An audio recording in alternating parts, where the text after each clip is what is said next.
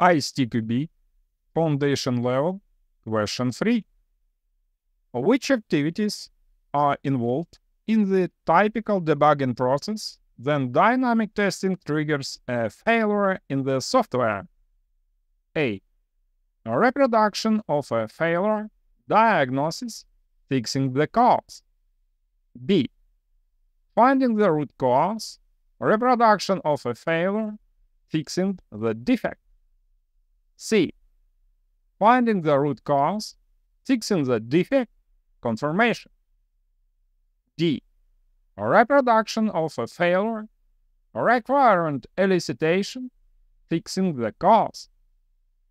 Please press pause to choose your own answer before you see the correct answer on the screen. Correct answer is A.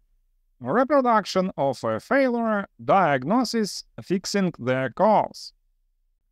This answer is based on definitions of debugging in ISTQB Glossary and ISTQB Syllabus. We will see these sources in explanation section of this video.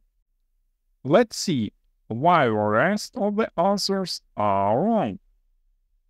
Answer B is incorrect because, firstly, we should reproduce a failure before finding the root cause.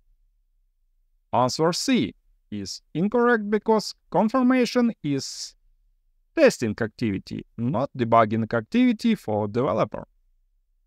Answer D is incorrect because requirement elicitation is not a part of debugging.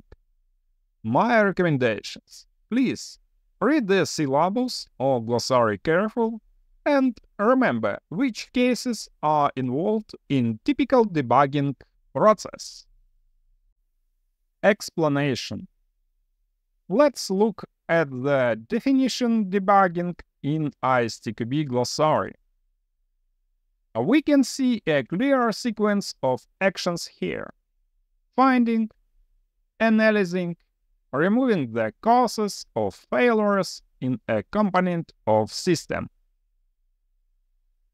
But a more accurate hint matching the correct answer is in ISTQB Syllabus.